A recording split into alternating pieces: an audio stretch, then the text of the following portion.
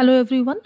This lecture video is on automatic income adjustment mechanism to cure the balance of payment disequilibrium in an open economy. The automatic adjustment mechanism depends on the national income of the deficit and the surplus nations to bring about the adjustment in the balance of payment and to cure the balance of payment disequilibrium. The automatic income adjustment mechanism is basically an application of the Keynesian economics to open economies, so that we just expand or modify the simple Keynesian model to consider the open economy framework. This method is different from the classical approach, where the adjustment mechanism relied solely on the automatic price changes. So there we assumed that the only prices change in order to cure the balance of payment disequilibrium. The national income of the surplus or the deficit country will be just unchanged. However, here we assume that all the prices will be remaining unchanged, so that we shall be assuming a fixed exchange rate, so that the currency prices will be remaining constant. All the commodity prices, wages, interest rates, all kind of factor prices will be fixed in the nation. The deficit or the surplus arises in the current account of the nation. The nation in question will be operating at less than full employment. This is true as basically it is a modification or extension of the simple Keynesian model, so that it is the demand that will be the constraining factor, not that supply will be creating its own demand, so that the nation will be operating at less than full employment with excess capacity. Moreover, the economy is a small economy. This smallness or largest of economies has nothing to do with the geographical size of the country itself. A small economy will be operating as a competitive firm in the international market.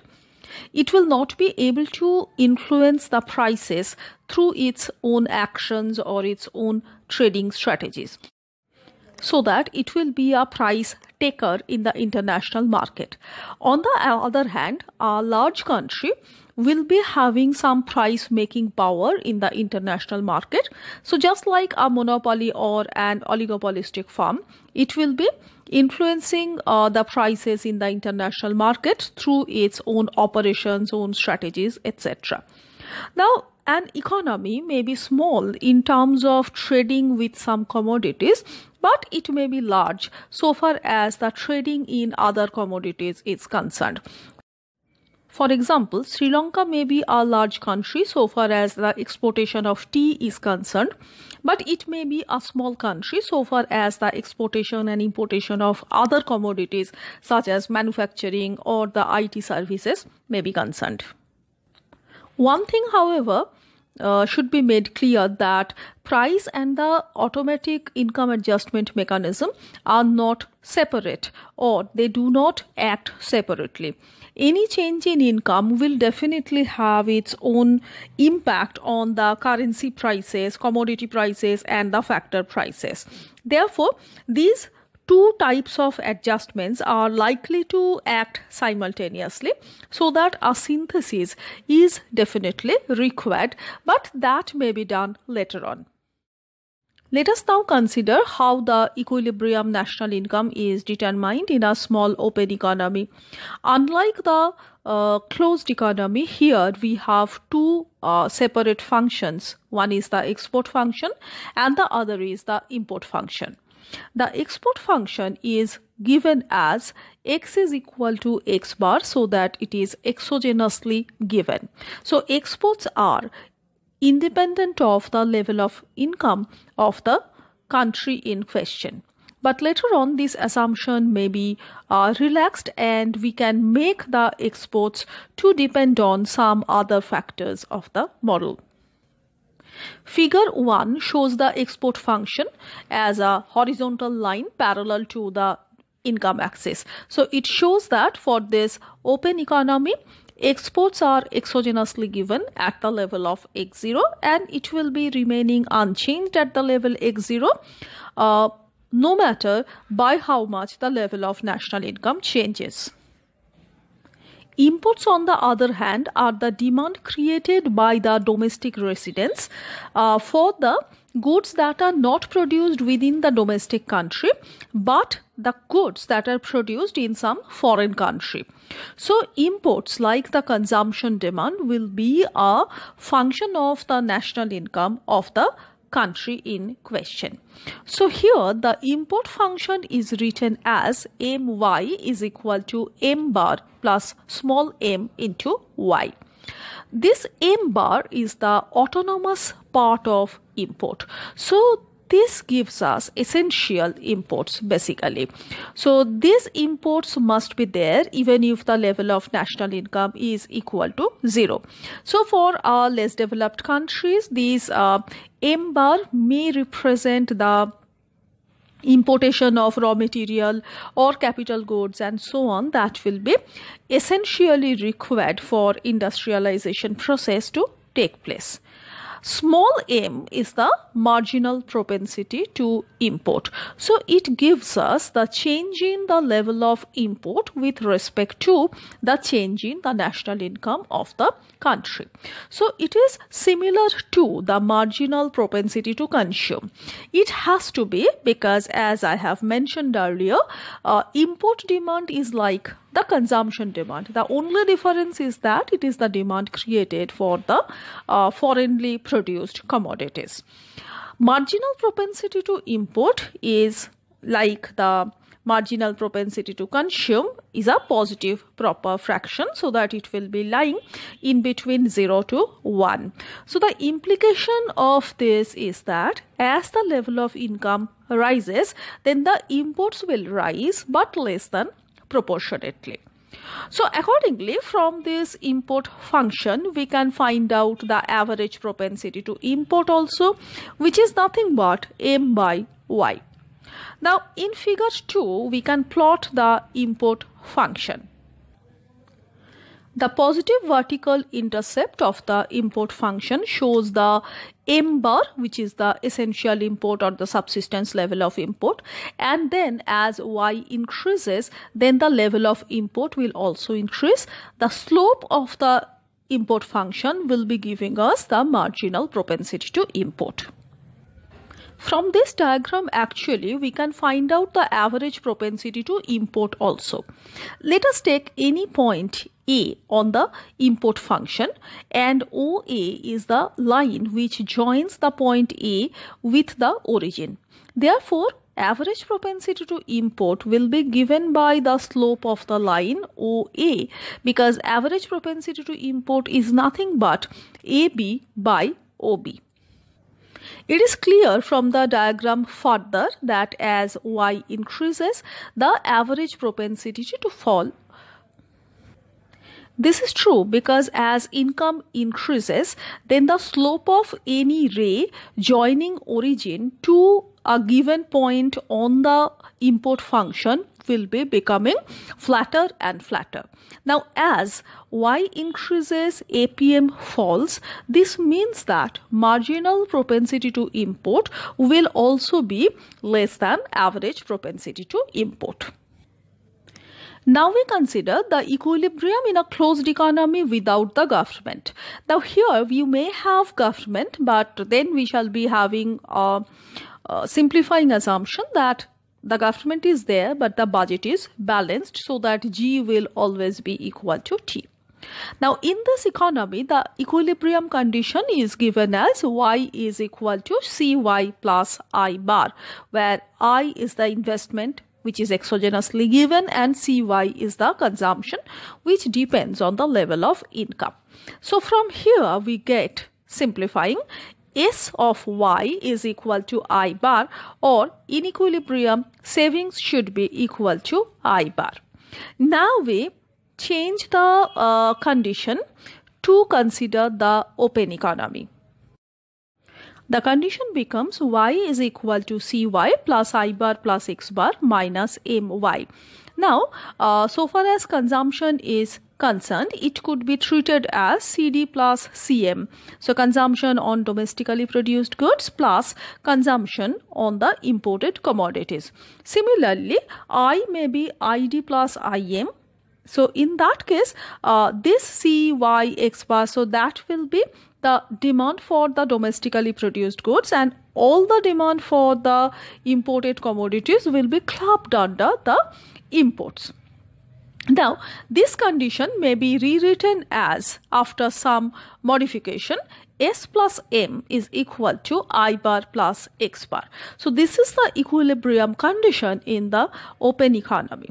So this implies that the total leakages should be equal to the total injection of the economy. Now, in the closed economy, there is only one type of injection, which is the investment, for which the level of income rises, and there is one type of leakage, which is the saving. So it is the part of the income which is not spent on domestically produced goods.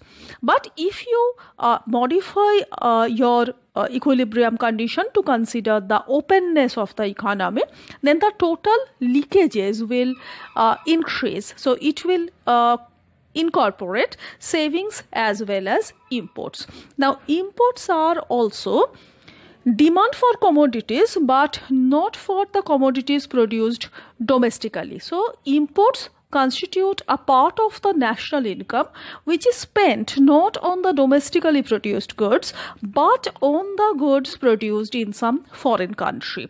Therefore, imports should be treated as a leakage. On the other hand, now the injection will also increase. So now we have exports also in the total amount of injection, because as the exports increase, then the national income will also increase. Therefore, the equilibrium condition gives us that the total injection should be equal to the total leakages. An alternative version of this equilibrium condition, and which is a very important modification also, gives us the S minus I should be equal to X minus M. So the gap between private saving and investment should be equal to the net export. One thing should be, however, be very clear. The equilibrium condition for national income does not imply or does not ensure that the balance of trade will always be in equilibrium. So X minus M should be equal to 0 if and only if S is equal to I. Otherwise, if S minus I is greater than 0, then X minus M will be greater than 0, so that the country can have some surplus in its external balance if the saving is greater than investment. Now, this implies that the net injection from abroad, which is given by the surplus in a country's trade balance, will be equal to the excess of saving over domestic investment, which is nothing but the net domestic leakage. Similarly, if there is a deficit in the nation's balance of trade, so that X minus M is less than 0, then S minus I will also be less than 0. Therefore, investments will be greater than the saving at the equilibrium national level of income. The equilibrium condition may alternatively be written as I plus X minus M is equal to S. Now, I is nothing but the domestic investment. X minus M is the net foreign investment. This is because the export surplus represents an accumulation of foreign asset to cover the export surplus. So therefore, the left hand side shows that at the equilibrium level of national income, the domestic investment plus the net foreign investment should be equal to the domestic saving. Now, if the imports are greater than exports, so that X minus M is negative, then the domestic investment will exceed domestic saving by the amount of the net foreign disinvestment. That is, by the amount by which the foreigners are investing in the nation. Figure 1 shows the equilibrium in the closed economy. Just to recapitulate, we have the investment function drawn here as exogenously given so that it is parallel to the y line, and we have the upward rising saving function. The saving function sy is given as minus s0 plus small s into y, where s small s is the marginal propensity to save, which is a positive proper fraction, and the saving function will be having a negative vertical intercept, so that when the level of income is equal to 0, then the saving is negative. Now this has to be the case because the savings function is just the opposite of the consumption function. So at the level of 0 national income, there has to be some subsistence level of consumption. In order to meet that, the saving has to deplete. Now the equilibrium in this closed economy is attained at the point E, where the I0 line is cutting the saving line so that S is equal to I. The equilibrium level is Y star. Let us now move on to the figure 2, which shows the equilibrium in the small open economy. Now here we have drawn the S plus M schedule, where S plus M schedule is just lying above the S schedule, and the gap between these two will be giving us the import at different levels of Y. Now S and S plus M will not be parallel to each other for simple reason, because as Y changes, the level of import will increase, so that the S and the S plus M schedule cannot be parallel to each other. Now we have incorporated the investment schedule, which is parallel to the y-axis, and then we have added the total amount of x0 to it so that it shifts vertically upward to give us the x0 plus I0 schedule. So that this x0 plus I0 schedule gives us the total amount of injections in the economy at different levels of national income, and S plus M gives us the total amount of leakages from the economy at different levels of national income. Now equilibrium will be attained once again at point T, where S plus M is equal to x plus I. So at this level of equilibrium, the national income is given by Y star. But that does not necessarily mean that at this level of national income, the balance of trade will be balanced. In order to show that, let us now depict the equilibrium condition in the small open economy in a bit different way. So instead of writing it as S plus M to be equal to x plus I, we write it as S minus I to be equal to x minus M. And in the diagram 1, 2 and 3, we plot the S minus I schedule and x minus M schedule. Let us first consider the figure 1. The S minus I schedule is obtained by subtracting level of investment from level of saving for each level of national income.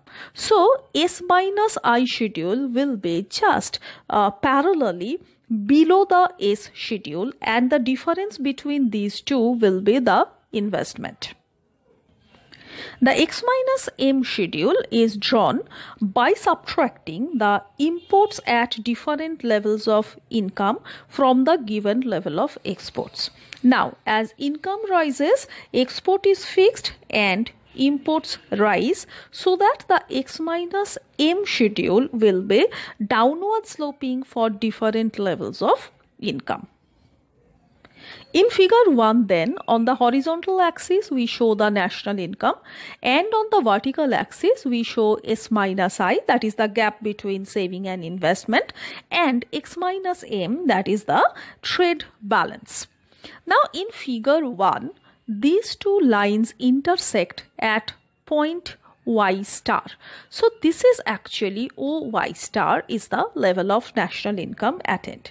Now one point is clear from this diagram, that at this level of national income, S minus I is equal to 0 and x minus m is also equal to 0. So that in figure 1, Y star is that level of national income at which the external sector is in balance. This, however, may not be the case.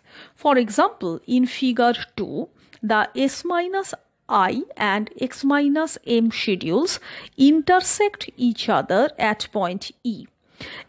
OY star is the level of national income, equilibrium level of national income, and at this level of income, X minus M is positive. Therefore, at this level of national income, there is a surplus in the external balance.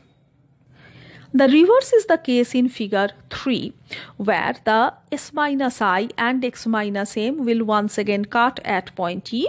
OY star is the equilibrium level of income, but at this level of income, the X minus M is negative, so that there is a deficit in the nation's balance of trade. In a small open economy, the expression for the different multipliers and their values will also be changing.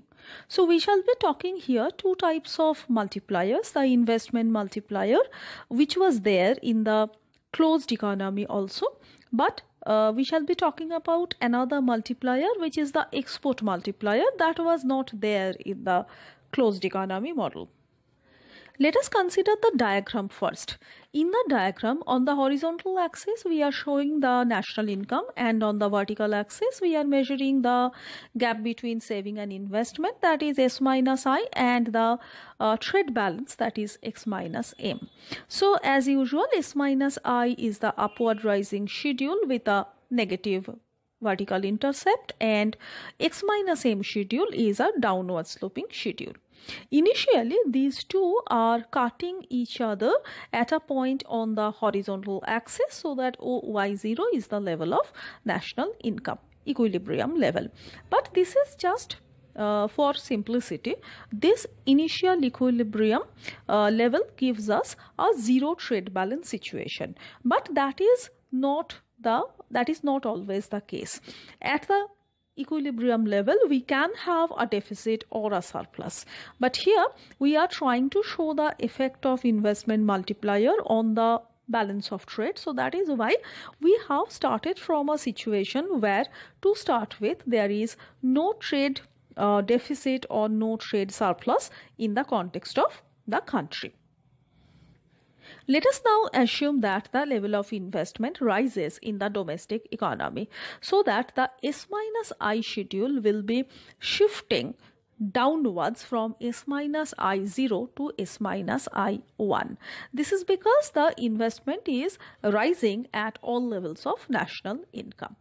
The new equilibrium is attained at point E, so that the income level rises from Y0 to Y1. So this gives us the multiplied effect. As investment rises, then as it was in the closed economy case also, there will be a multiplied effect on the level of national income. But what happens to the trade balance? The trade balance deteriorates. So we started from a situation of zero trade balance. So starting from there, we have ended up with a trade deficit. So this is actually the problem of investment multiplier in a small open economy. Suppose that the government decides to give some impetus to the private investment, then no doubt that will increase the level of income, but at the same time it will be having some adverse impact on the balance of trade. Now this is because as investment increases and income increases, then there is an additional leakage apart from the saving, so that the imports will also increase. So as imports increase, given the exports, there will be a deterioration in the balance of trade. So if we started from a surplus from the very beginning, then after the investment increase, that surplus will fall. If we start from a zero balance trade situation, then after the investment increase, deficit will a deficit will be generated, and if we started from a deficit, then after the investment increase, the deficit will also increase. So this is the impact of the investment increase in a small open economy. Therefore, this is the difference in terms of policies so far as the investment impetus is concerned in the two types of the economy. Now we can consider the derivation of the investment multiplier in this case also. So let us start from the equilibrium condition. Y is equal to Cy plus I0 plus X0 minus My. So we differentiate both the sides totally. So on the left hand side we have dy, on the right hand side we have del C del Y dy plus di0 minus del M del Y dy. So we just collect the terms of dy and we get dy di0, or the investment multiplier, is equal to 1 by 1 minus C plus M, and 1 minus C is nothing but S, so we get it as 1 by S plus M. Now, since S is positive, M is positive, this multiplier is positive. And if we compare it with the multiplier in the closed economy, then the investment multiplier in small open economy is less than that in the closed economy. Therefore, the impact of investment increase will be much less in the context of the open economy. This is obvious because in the open economy there will be additional leakages in the form of import. Similarly, we can find out the expression for the DBDI, or the impact of investment change on the balance of trade. Let us write the balance of trade equation as B equal to X minus M of Y. So we just differentiate it with respect to I. So DBDI with some manipulation will be becoming minus M by S plus M. Now M, S are all positive because they are marginal propensities to import and save. So this becomes negative. So this gives us the result that we just discussed. As investment increases, the balance of trade deteriorates. So in the context of the open economy, if the government is to take certain investment boosting up policy, then it may be some or rather it may be skeptical about the use of the policy. Let us now consider the export multiplier or the foreign trade multiplier in the small open economy. This multiplier was not there in the closed economy model. Once again, let us first consider the figure once again. The horizontal axis shows the national income as before, and the vertical axis shows S minus I and X minus M. These two curves intersect each other to start with at point Y0, so that OY0 is the initial level of national income. At this level of national income, the balance of trade is 0. Once again, this is for simplicity. We can very well start from a situation of surplus or a situation of deficit. Now we assume that exports increase. Now as exports increase given the import, the X minus M schedule will shift towards right. So the new equilibrium is attained at point E, and the level of income increases from OY0 to OY1. And now, interestingly, there is a balance of trade surplus. So this is the beauty of the export multiplier. If the level of export increases in an economy, then not only that the national income will be increasing, but at the same time the balance of trade will also improve. So if we start from a zero deficit or zero surplus situation, then there is a surplus. If we start from a surplus situation, surplus will increase, and if we start from the deficit situation, the deficit will be reduced, or it may even be converted into a surplus or a balanced trade situation. Now we can consider the derivation of the export multiplier. So once again we start from the equilibrium condition for the national income. Y is equal to C plus I plus X minus MY.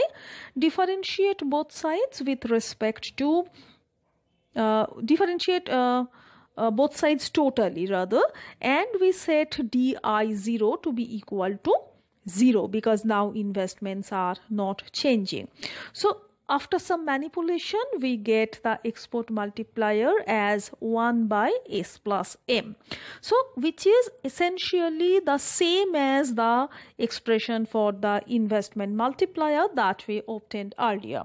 Therefore, in the open economy, if the exports change, then the impact on the national income will be the same as the impact that we shall have if the level of investment changes.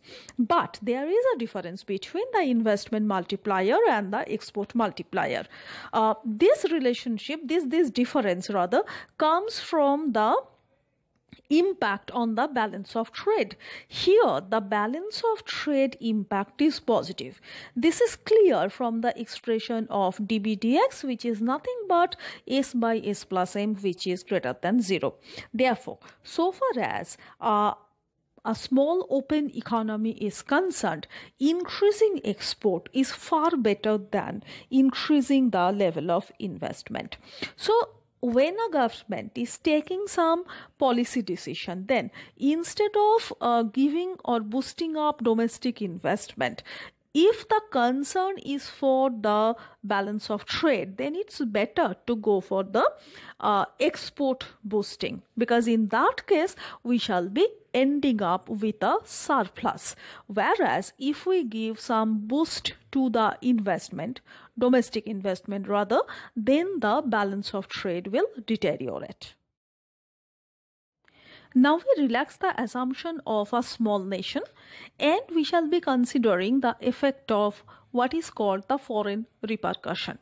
Now we assume that there are two nations, home and the foreign. In this scenario, the export of the home country will be equal to the import of the foreign country and vice versa. Therefore, if the exogenous components increase in the home country, then not only that income will rise in the home country, but it will raise income in the foreign country also. Now that increase in income of the foreign country will in turn have some backwash effect on the home country's income, and this is exactly what is meant by the foreign repercussion effect.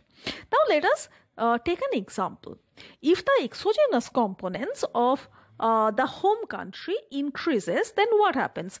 Income will rise in the home country, then imports will rise in the home country. Since imports of the home country are exports of the foreign country, then exports will rise for the foreign country.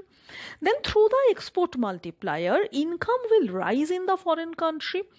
As income rises, imports will rise in the foreign country. Now we have the backwash effect. So imports of the foreign country is nothing but the exports of the home country.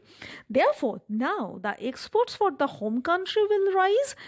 Through the export multiplier, the income will rise further in the home country.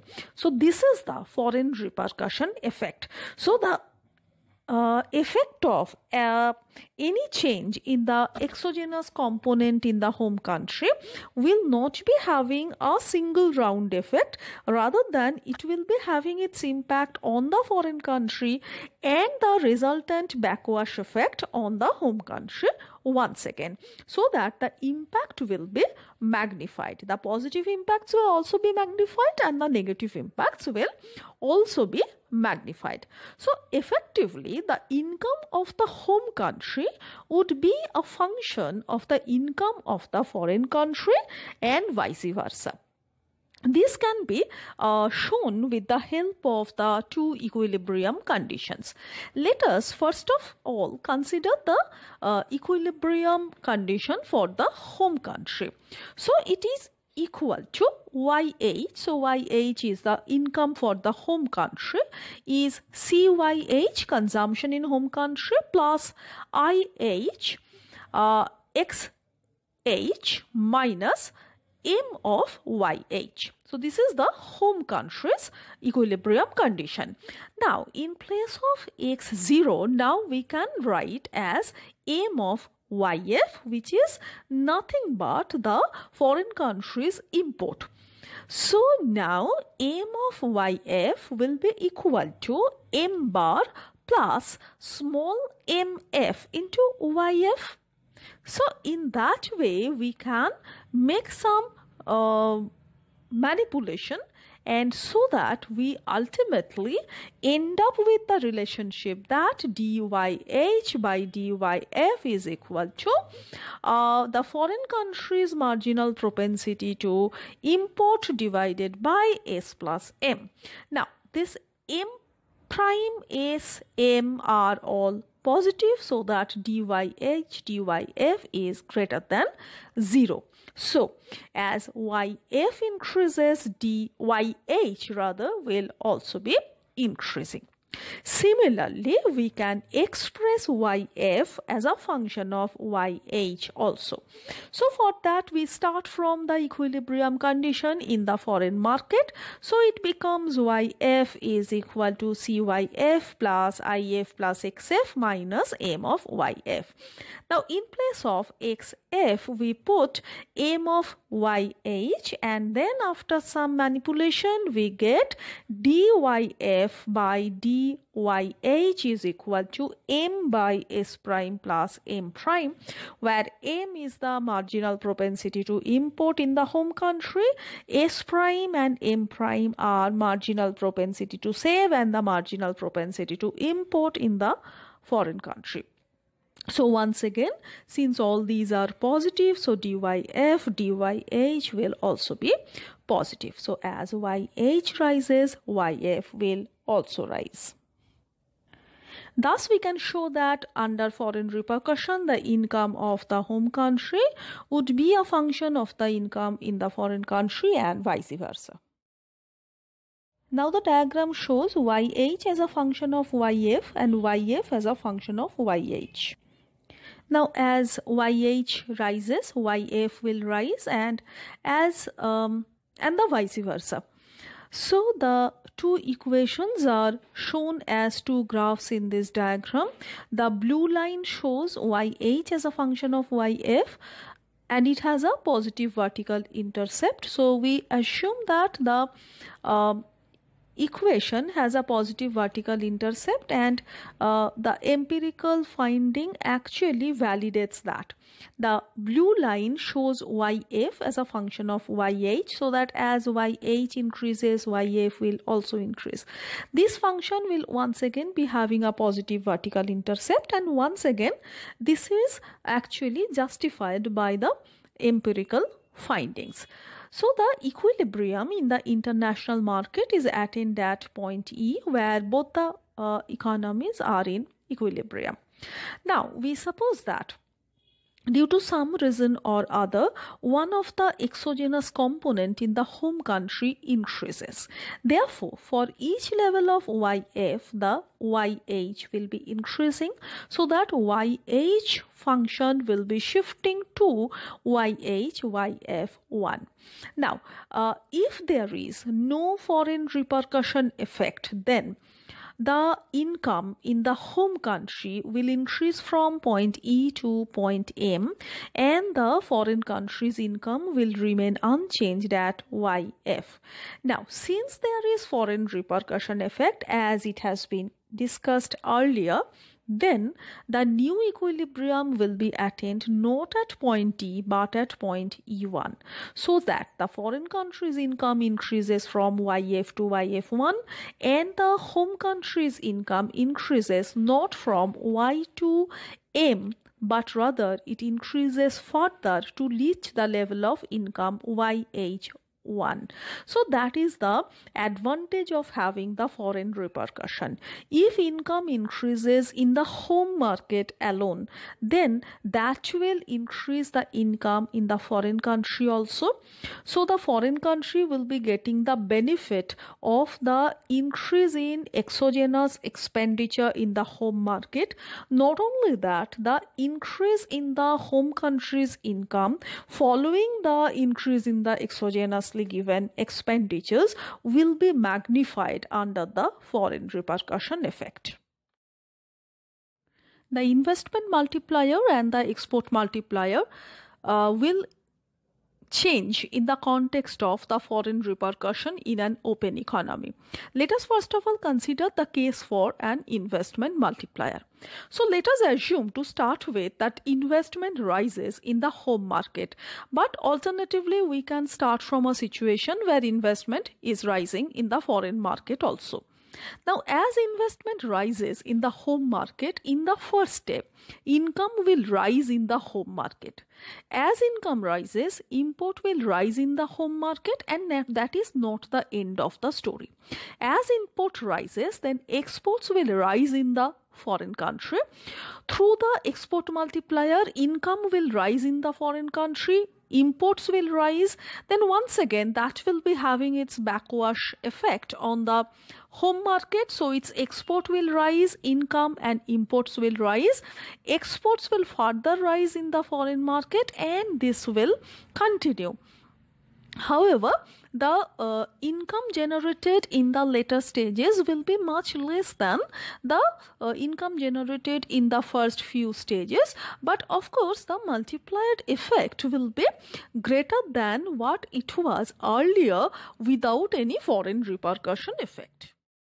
So now we can show the expression for the investment multiplier in the presence of foreign repercussion. So we start from the equilibrium condition for the home market, and then we assume that investment increases in the home market. Similarly, we consider the equilibrium condition in the foreign market, and we relate dy star with dy.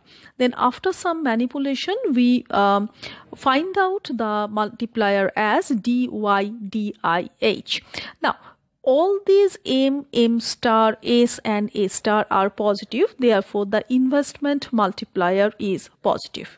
Now we have three types of multiplier at our disposal: the investment multiplier in the closed economy, the investment multiplier in the open economy but with no foreign repercussion, and the investment multiplier with the foreign repercussion. As we have already seen that the open economy investment multiplier will be greater than the closed economy investment multiplier. If we now compare the multipliers without foreign repercussion with multiplier with foreign repercussion, then we can show that the multiplier with foreign repercussion will be greater than the multiplier without the foreign repercussion. So this is obvious, and logically why this should be the case, that has already been discussed. Now we can find out the other type of multiplier also, which shows the impact of IH change on the Y star, or specifically what happens to the level of foreign countries' income when investment increases in the home market and nothing happens in the foreign market. So we can find out dy star dih, and we can say that this is also positive. So this is one of the important results that we can get under the foreign repercussion, that as investment increases in the home market, not only the national income in the home market increases, but the national income in the foreign market, where actually there has been no change, has also been increased, and this is due to the presence of the foreign repercussion. Now in the same way, we can find out the two other multipliers, that is what happens to Y and Y star when investment increases in the foreign country, that is dy di star and dy star di star. The value of the export multiplier will also change with the presence of foreign repercussion. Let us assume that export rises in the home country, but of course we can consider the other case also where the export to start will rise in the foreign country. So as export rises in the home country, then through the export multiplier income will rise in the home country, then imports will rise, then that will lead to a rise in export for the foreign country, then income will rise in the foreign country, their imports will rise, and exports will then further rise for the home country, their income will increase, imports will increase, and then the process will continue in this way. But of course the export multiplier with the foreign repercussion will be greater in magnitude than the export multiplier without the foreign repercussion, for obvious reason, because there will be the backwash effect, and of course that can be shown if the expression for the export multiplier may be derived. Now we can derive the expression for the export multiplier also. We start from the equation for the home country. S minus I is equal to X minus M. Now X is equal to M star of Y star, and M star of Y star is equal to M star plus small m star into Y star, where capital M star is the autonomously given import and small m star is the marginal propensity to import in the foreign country. So in the export multiplier construction, dx will be equal to dm star. Therefore we totally differentiate this and we come to the equation 1. Now we consider the equilibrium condition for the foreign country. A star of Y star is minus I star is equal to X star minus M star of Y star. Here once again X star will be equal to M of Y, and M of Y is nothing but capital M plus small m into Y, where capital M is the exogenously given import and small m is the marginal propensity to import in the home country. Now we totally differentiate this once again. So I star is not changing, and M is also not changing, so that manipulating we get the equation 2. Now we put 2 in 1 and then we get dy dm star, which is nothing but the export multiplier, which is 1 by s plus m plus sm star by s. Now this is the export multiplier under foreign repercussion. So without the foreign repercussion, the export multiplier was 1 by s plus m. Now in this case, with foreign repercussion, in the denominator we have one additional term with s plus m, which is sm star by s star. Now all the marginal propensities to save and imports are positive, therefore sm star by s star will also be positive. Therefore the denominator of the export multiplier under foreign repercussion is more than the denominator of the export multiplier without the foreign repercussion. Therefore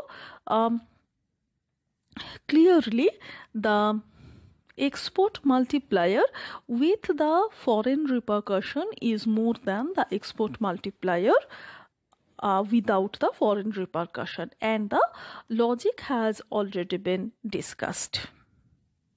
Similarly, we can derive other exports multiplier also, so that when export in the foreign country changes, what happens to Y star, and when exports in the foreign country is changing, then what happens to the two other levels of income. Now we can relate the automatic price adjustment mechanism and the automatic income adjustment mechanism to get a real picture of what happens if a nation intends to correct its balance of payment disequilibrium. If a nation is facing a deficit in its balance of payment, then it can let its currency depreciate, or it can deliberately devalue its currency if the foreign exchange market is stable. Such depreciation or devaluation will improve the balance of payment because it will encourage the export and it will discourage the import. Now, after the depreciation, the domestic currency will be losing its value, so that exports will be cheaper for the foreigners and imports will be relatively more expensive. Therefore, the producers in the domestic market will start exporting more to the international market, whereas the domestic residents will shift their demand from the foreign produced goods to the domestically produced import competing goods. So as the exports are encouraged and imports are discouraged, then the balance of trade will be improved as a result of depreciation or devaluation. Now the production will rise in the deficit nation.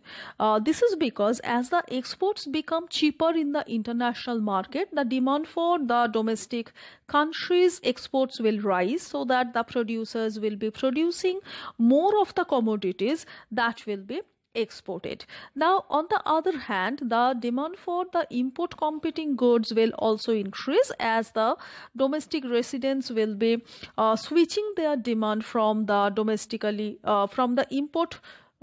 importable goods to the import competing goods. So the domestic production of the import competing goods will also increase. With this increase in domestic production, the real income of the deficit nation will also increase. Now, this increase in income will raise the import of the nation also. So that is a problem that might offset partially the original improvement in the nation's trade balance. However, the real problem is that if the deficit nation is already at full employment, then production cannot rise in the domestic market. Then only if the domestic expenditure or the real domestic absorption is reduced, we can have a solution to our problem. Then and then only the depreciation or devaluation will reduce the deficit. If, however, the domestic absorption is not reduced either automatically or through contractionary fiscal or the monetary policy, then the depreciation or devaluation will lead to an increase in the domestic prices. So that is obvious, because as the demand for the import competing goods increases and the production of the import competing goods cannot be increased, then there will be an excess demand created. So that will increase the price of the import competing goods in the domestic market. As the price of the import competing goods rises in the domestic market, then people once again will switch to the imported commodities, so that imports will not be reduced even after depreciation or devaluation. Similarly, if the production of exportable cannot be increased, then the commodities that were being sold in the domestic market earlier will not now be exported in order to retain the competitive edge in the international market. So in that case, the prices will rise in the domestic market for the exportable goods also. Now, as the prices rise, the producers will now revert back to the domestic market. So instead of selling it in the international market, they will be now selling it in the domestic market also, so that exports will also not rise. So at one hand, exports will not rise to that extent, and imports will not fall, so that even after depreciation or devaluation, then the required benefit in terms of trade will not be attained. So in this case, the only solution will be to reduce the real domestic absorption either automatically, or if that is not possible, then the government will have to take initiative through the contractionary fiscal on the monetary policies. This could be explained with a diagram also. A depreciation or devaluation would shift the X minus M schedule up as the export rises and import falls following the depreciation or the devaluation. Now, given the S minus I schedule, now the level of income rises from Y0 to Y1 and X minus M rises, so that there is a surplus in the balance of trade. Now, the net final improvement in the trade balance is less than the upward shift in the X minus M schedule. This is clear by the comparison between the vertical difference between X minus M0 schedule and X minus M1 schedule and the actual increase in the X minus M.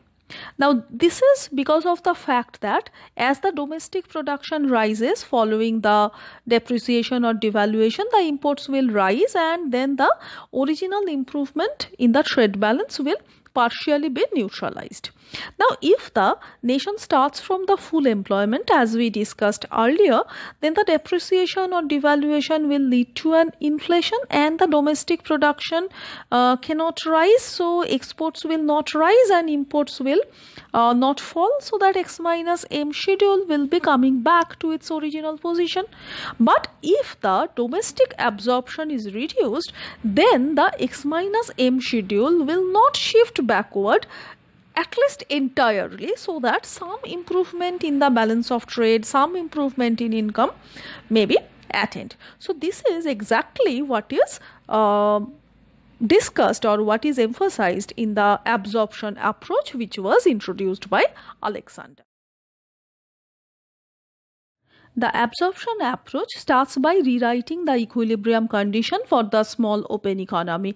So we write it as y is equal to C plus I plus X minus M, where C plus I is written as the domestic absorption and X minus M is treated as the trade balance, which is B.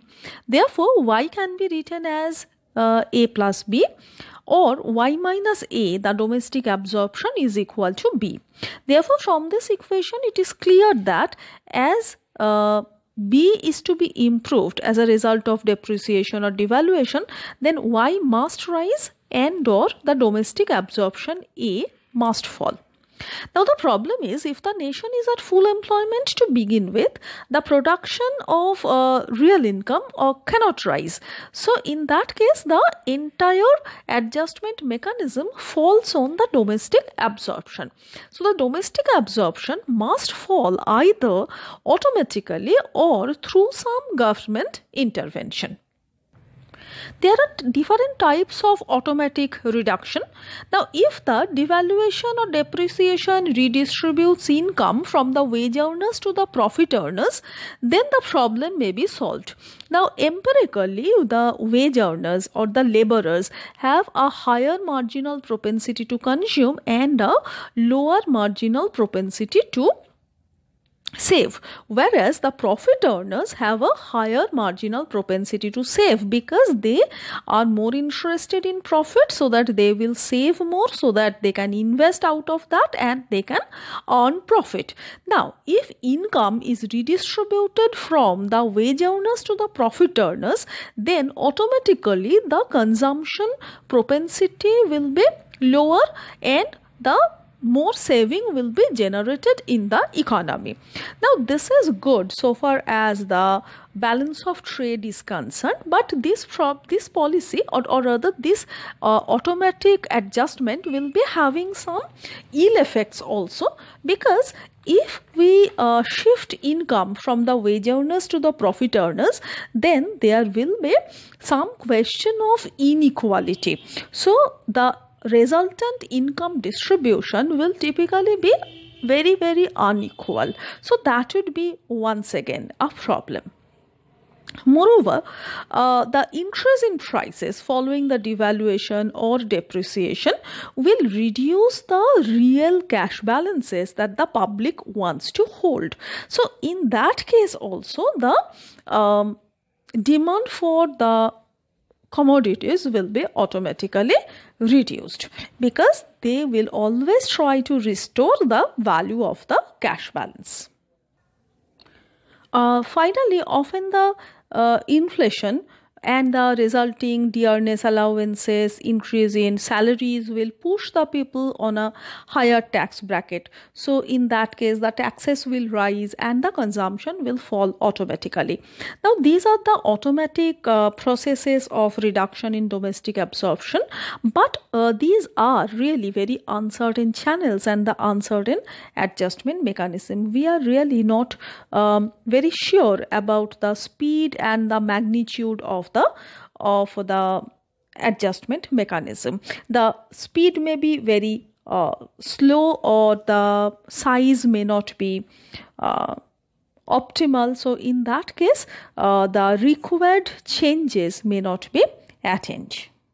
So that there is every need for policy intervention. The government should adopt the contractionary monetary and the fiscal policies so as to reduce the domestic absorption. So at this point of time, now we realize the necessity of having the government intervention. So we cannot have a small open economy without a government, or even a large open economy without a government, because the government will be having a very specific role to play, because the price adjustment mechanism and the income adjustment mechanism will operate simultaneously.